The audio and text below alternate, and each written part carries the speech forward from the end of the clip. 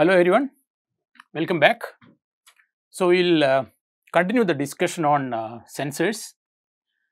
In the last lecture, we discussed about a few sensors which are very commonly used for dead reckoning of mobile robots. We talked about the optical encoders which are used for position sensing as well as the RPM sensing in order to identify the distance traveled by the robot using the encoder. And we also talked about the heading sensors, the compass and the gyroscope.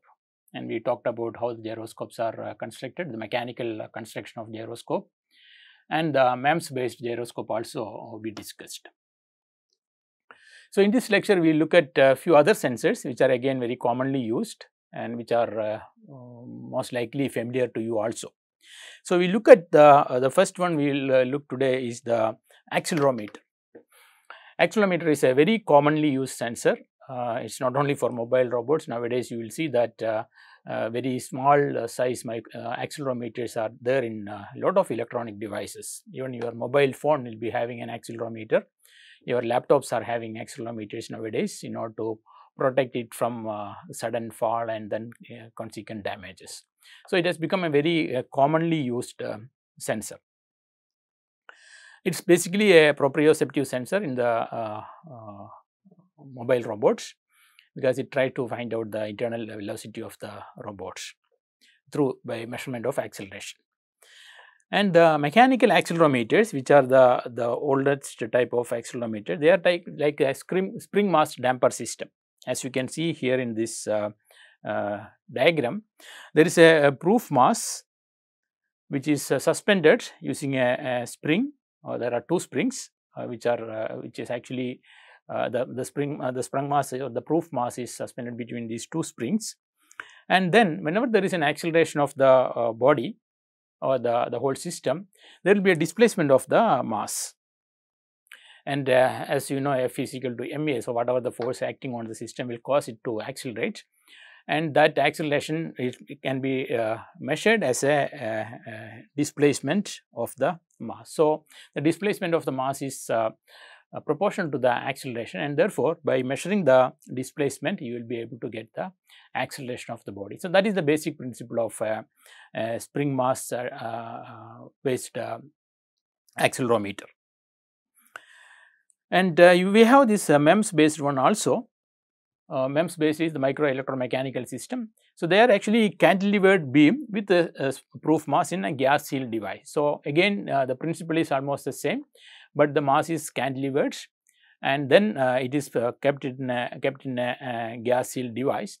So, any displacement of this mass is a measure of the acceleration of the body. So, that is the principle of MEMS based accelerometers. And the capacitive or piezoelectric principle is used for the proof mass displacement measurement. So, how do you measure the displacement of the mass? You can actually use a capacitive principle or an inductive piezoelectric principle to measure the displacement, and that displacement, because the displacement is very small, you cannot measure it using direct method. So, you need to go for an indirect method of capacity change of capacitance or some piezoelectric effects because of the change in the position of the mass. So, that can be used for measuring the displacement. So, and then this displacement can be a measure of the acceleration. So, that is the basic principle of the accelerometers. So, the mechanical type accelerometer, which is basically the spring mass damper system, it will be like this. It is a big size compared to the current generation of MEMS based accelerometers, which are very small in size. You can actually see it in a chip, and the principle is this one, which is the cantilevered beam with a proof mass in a gas sealed device. That is the principle of accelerometer. Now, coming to the inertial measurement unit, which is the commonly used device or sensor in most of the robotic devices and mobile systems, which actually consists of a combination of gyroscopes and accelerometers. So, we know that accelerometers actually measures the velocity, and gyroscopes can actually give you the orientation or the rate of change of orientation. So, together these two, so accelerometers, by measuring the acceleration you can get the velocity, and by knowing the velocity you can actually calculate the position by integrating the velocity. Similarly, the gyroscope will give you the orientation or rate of change of orientation. So, together these two will provide you the complete pose of the robot, that is the position and orientation of the robot can actually be obtained using this device, and that is the inertial measurement unit or IMU. All the robots nowadays use IMUs, and as I mentioned, not only for the robot, there are many other systems which use IMUs for getting the position and orientation variation or changes in the position and orientation as the time progresses. Sometimes it is known as INS, Inertial Navigation System. Okay, so all the inertial navigation system basically consist of IMUs, inertial measurement units, and that gives you the 6 degree of freedom pose of the vehicle. That is, you can get the XYZ position as well as the orientation, roll, pitch, yaw can be obtained using this IMU simply by measuring the acceleration as well as getting the orientation using the gyroscopes. And as you can see here, so this is a IMU which is commercially available one. So, you can see the axes are marked here. So, there will be accelerometers in all the 3 axes. If it is a 3 axis measurement system, and then you will be having accelerometers and gyroscopes in all the 3 axes. So, the change in acceleration in about a particular axis and the change in orientation with respect to the particular axis can actually be obtained using this kind of a device. So, you place this on the robot and align the axis of the robot with the IMU axis, then you will be able to get all the accelerations as well as change in orientations, and you will be able to process it and get that done. So, the internal chip will be something like this. Of course, you can have different ways of arranging it. So, you can see that the gyroscopes are there, then the additional magnetic field sensors also will be there, and then you have the accelerometers. Okay, and there will be the chips for processing these signals, and finally, using any USB interface you can connect this to your computer and then measure get the data directly from the PCB. As you can see here, there is a rate gyroscope and accelerometer, and then rate gyroscope you integrate, you get the orientations, and then you transform it to the local navigational frame. Okay, that is basically if you have a change in the coordinate frames, you can actually transform it using the coordinate frame transformation. And then accelerometer will give you all the accelerations, and then you subtract gravity from vertical acceleration, because always there will be this gravitation acceleration will be acting on the sensor. So, you subtract that to get the acceleration along the direction of the vertical axis. And if you know the initial velocity and the initial position, you will be able to integrate the velocity and get the position by integrating the velocity information. So, you have the position and you have the orientation also. So, the position and orientation can be obtained using the inertial measurement units, and this is an important sensor used in all the mobile robots. Of course, drift is a fundamental problem with IMUs. It's mainly because of the integration that you are doing. So, you are actually getting acceleration signals, and then you are integrating the acceleration signal to get the velocity, and then again integrating the velocity to get the position. So, any small error in the acceleration will actually project it as a big error in the position estimate. And this integration of errors will actually lead to large drift. So, you cannot use it for a very long duration measurements, but for short duration measurements it is a very good one, and that becomes a very basic measurement unit in any robot. So, as I mentioned, you cannot really use only one sensor. Many times you may have to use additional sensors to correct the drift error in such sensors.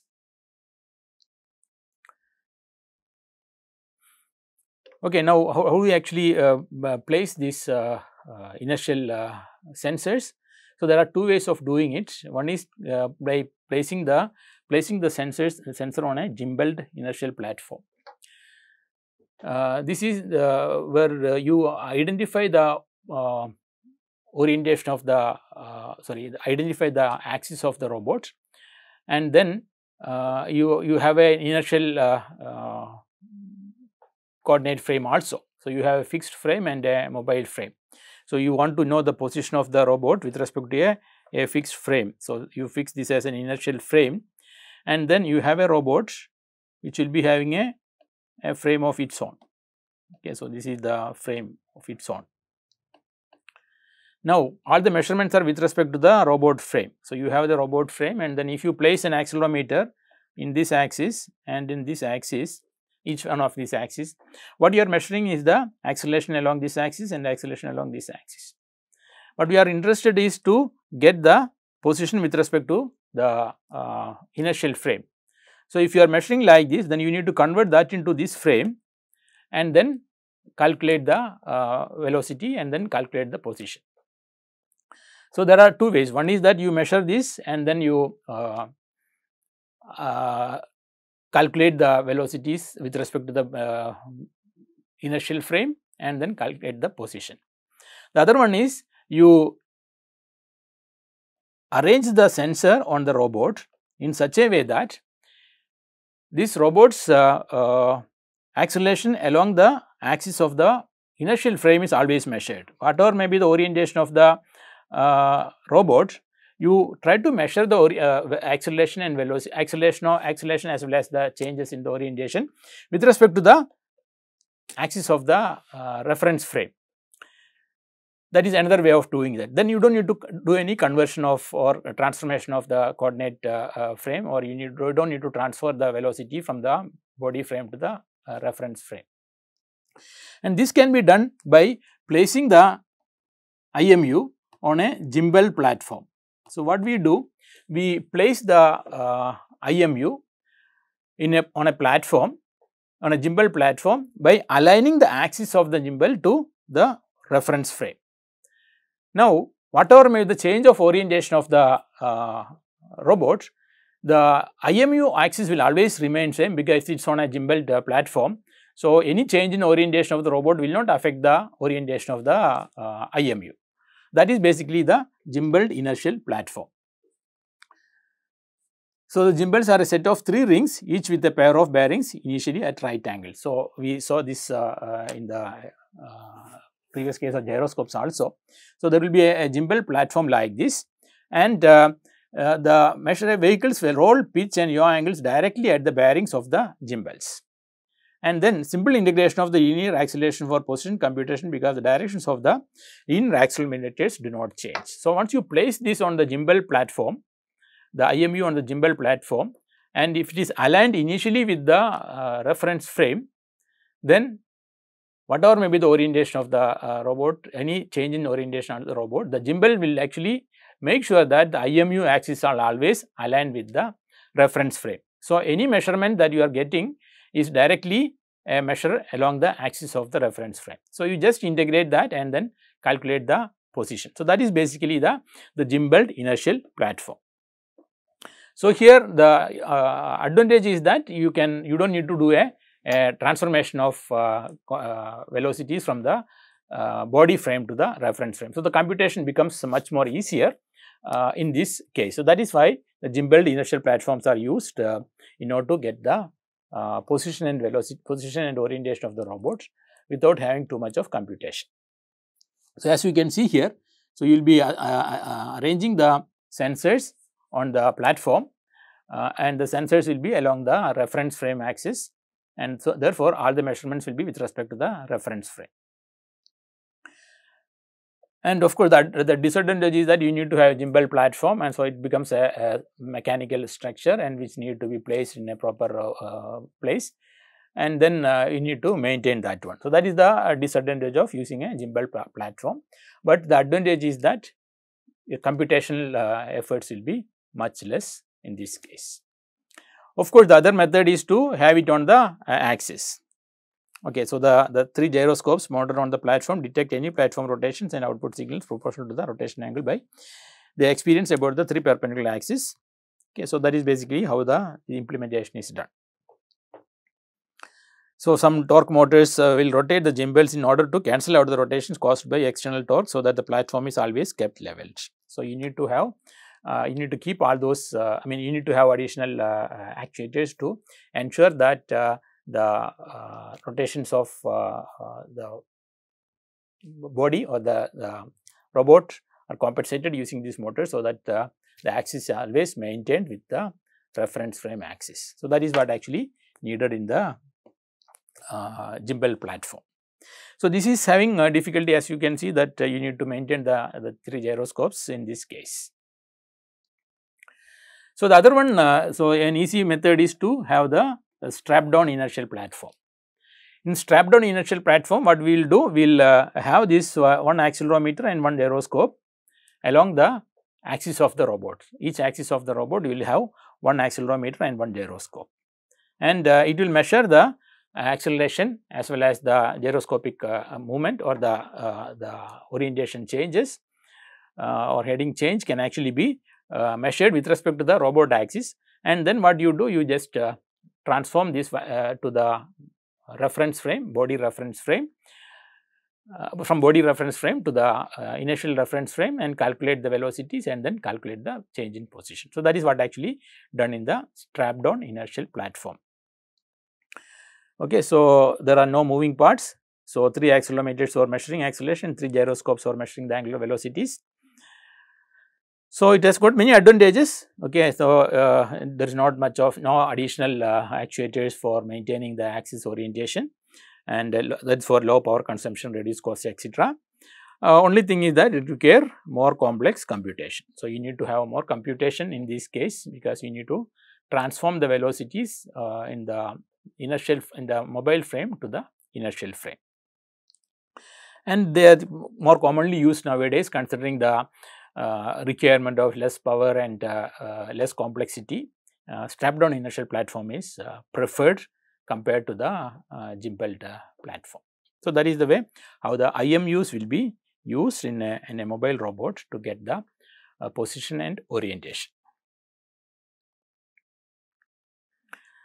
Okay, so these are the typical performance characteristics. Of course, this keeps changing every year. You will be getting better and better one, but in general, you can actually get a range of okay, that is the vibrating cords and then silicon. These are different types of accelerometers, a pendulum type or vibrating cords or silicon type. And you can see the bandwidth is around 400 in this case. Okay, here also 400 hertz. This is 100 hertz. Normally, most of our applications 100 hertz may be sufficient. Similarly, for gyroscopes also you can see the range, then the bias, and then the scale factor, and the bandwidth also here. So, you can see the bandwidth is 500 and MEMS is more than 100, again, which is quite sufficient for most of our applications. Okay. That was about the accelerometers and how the accelerometers and gyroscopes can be combined to get the position and orientation of a robot as the robot moves in an environment. And most of the time we use that one to get the position of the robot, or to say we want to localize the robot or we find its current position. We use that method of dead reckoning, where we use the encoders or accelerometers and then try to find out the position of the robots.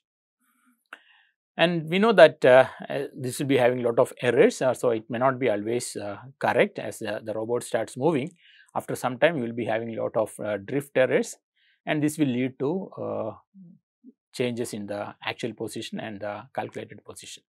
So, many times we can use external means to get the position corrected, or we can use some other method to get the actual position of the robot. So, one of the commonly used method, especially for indoor environment, is the ground based active and passive beacons. So, we can actually have some beacons, either passive or active, in an environment, and then get this information, get the signal from these beacons, either using a sensor can be used on the robot, and then it will be getting all the information from these beacons, and by looking at the signals received from different beacons, the robot will be able to calculate its position.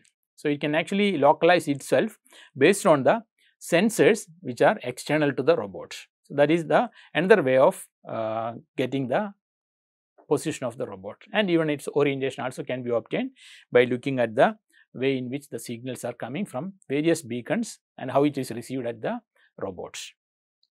Okay. So, it is a good way to solve the localization problem in mobile robots. As I told you, the localization issue, though we can actually get the information using the proprioceptive sensors, it will be having lot of drift errors. So, this is another way of good way of localizing the robots. So, they are the signaling guiding devices with a precisely known position. So, these are all at fixed positions. So, with respect to the environment, their positions are fixed, and therefore, once we know the position of the robot from this fixed position, the robot will be able to know where it is. So, that is basically the principle of beacon based localization.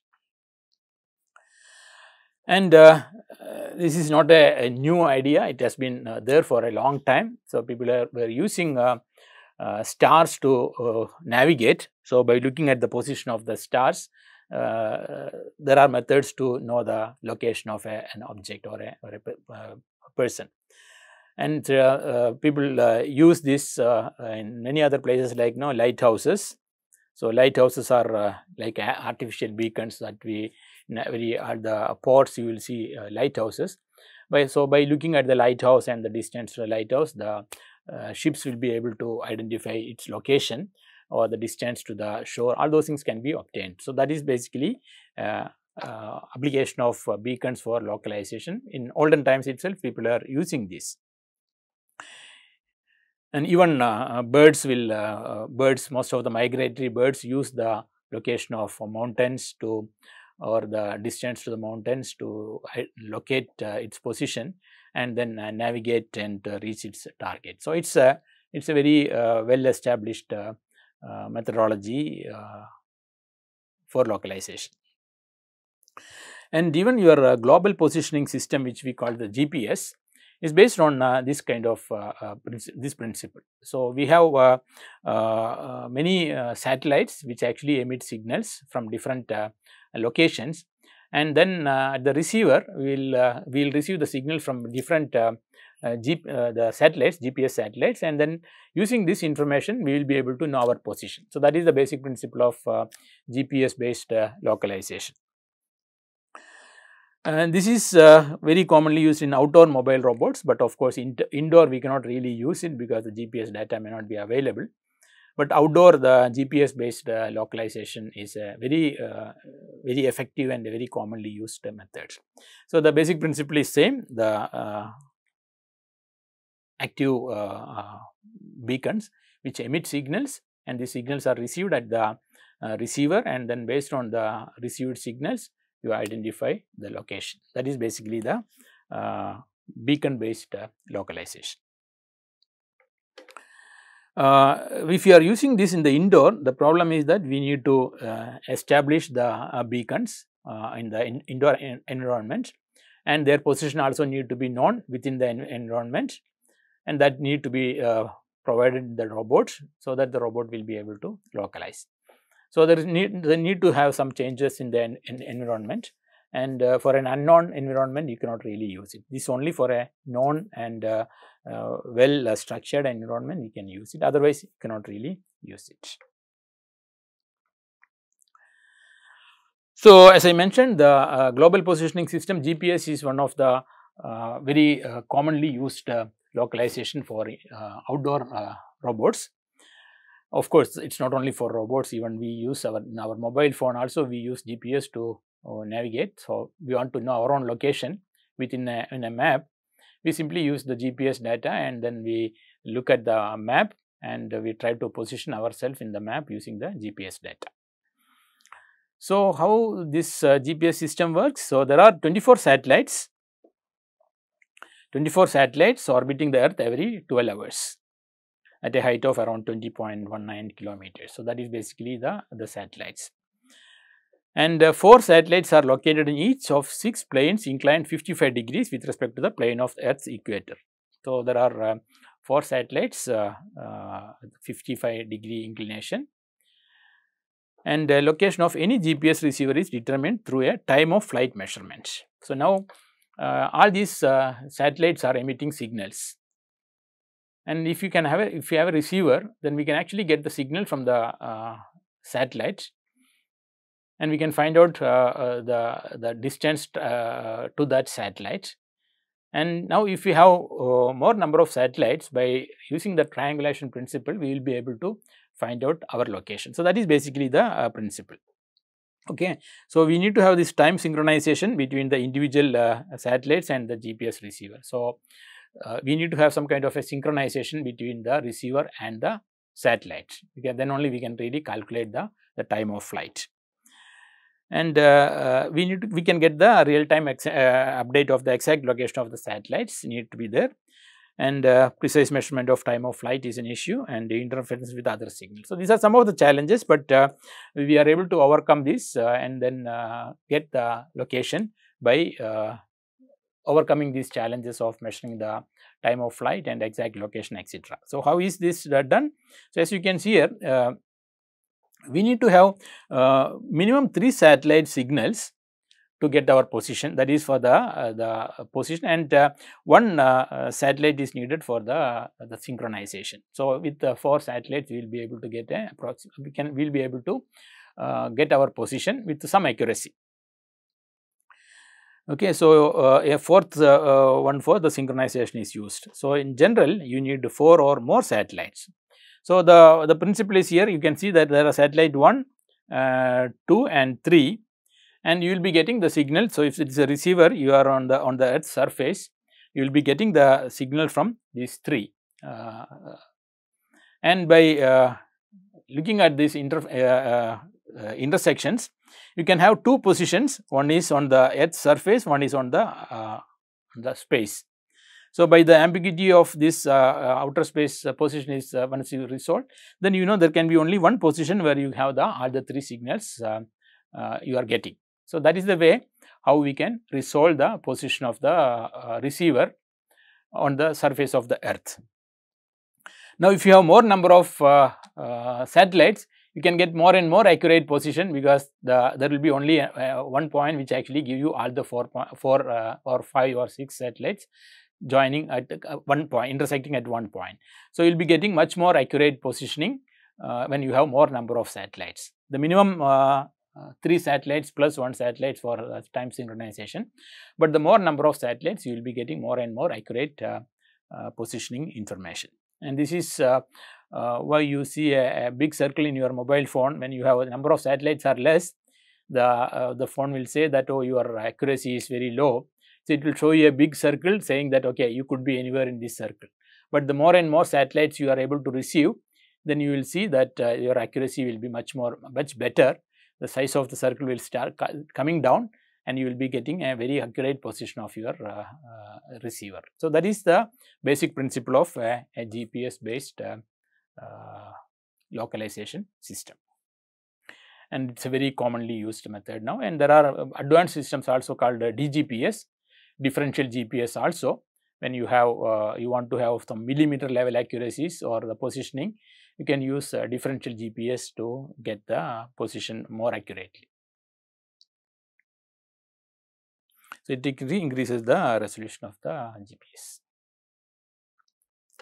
Okay, so that is about the beacon based localization. So, that is one method of localization. Once you have an active beacon, you will be able to get the signal from the beacons, and the receiver can actually resolve the position based on the signals it receives. Okay, so we will stop here. I will continue the discussion on the sensors in the next class. Thank you.